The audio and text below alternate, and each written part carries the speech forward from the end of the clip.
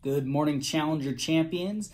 Happy October 29th. Hope you have a great Thursday, last Thursday of the month. Don't forget, tomorrow we have a trunk or treat happening here at the school in the back parking lot where the parent drive-up area is from 5 to 6:30 or 5 until we run out of candy. We will be handing out candy to all the cars. So come out and see all the teachers, see who's dressed up, and don't forget to wear your costume as well. We're excited to see you. We don't see you very often except for in Zoom sessions. So if you can get your family to take you out Friday from 5 to 6:30 anytime, come by and see us. We'd be excited to see you.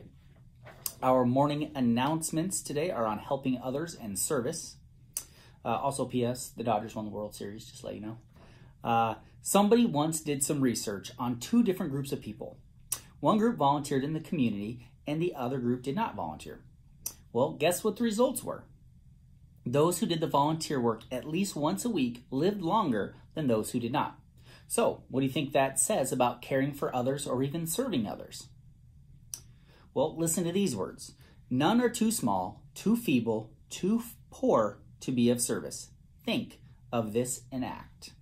In other words, no one is too small or too weak to help others.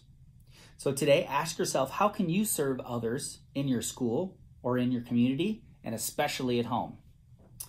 You might just live a longer and healthier life. With something to think about, this is Mr. A reminding you, Challenger Champions, walk with pride, and please stand for the flag salute.